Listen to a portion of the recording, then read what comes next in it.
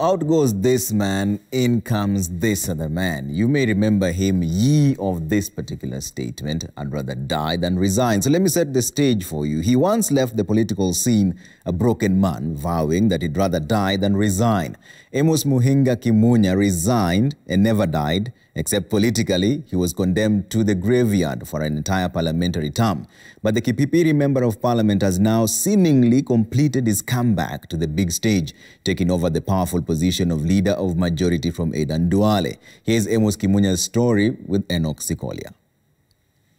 Amos Kimunya built his profile as finance minister and member of the inner circle of former President Mwai Kibaki's government. All was going on well for the blue-eyed boy of the Kibaki administration until a scandal around the sale of the Lyco Regency struck like lightning. I find it rather strange that we are saying investigate on one hand and then said we have already condemned you anyway, you are not fit to hold public office. In a parliament teeming with energy, Amos Kimunya was a dead man walking. A motion of no confidence made short work of a man then ranked one of the most powerful. To stop corruption at the Treasury, Kimunya must go.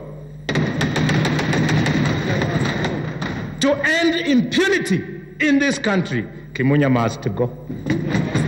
Perhaps deceived by the atmosphere of power around him at the time, Kimunya fought off resignation calls, hoping President Kibaki would not let him hang. One thing I'm not prepared to do, and I will not do. I will not resign. I would rather die than resign. Kimunya was to swallow his words. Rather than die, he resigned. He returned to cabinet in 2009, but was once again dogged by controversy. Why is it that in all the ministries Honorable Kimunya is going, there are issues? Wherever he was in the Ministry of Lands, he is quoted having said, title deeds are pieces of paper. Kimunya survived a potential second motion of no confidence and only through an amendment of the motion by nominated MP Rachel Shebesh.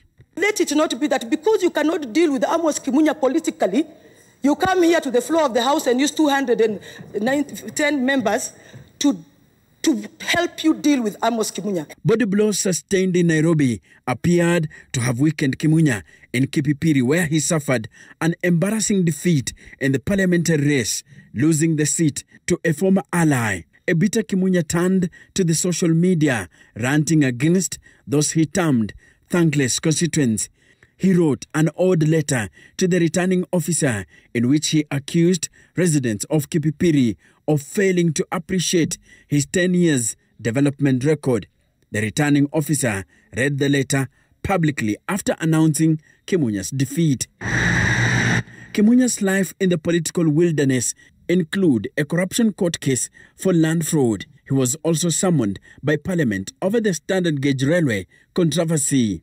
For Amos Kimunya, the journey back from the dead began in 2017 when he regained the Kipipiri parliamentary seat. But Kimunya retained the appearance of a dejected politician. He maintained a low profile, saying little in parliament and making very rare public appearances.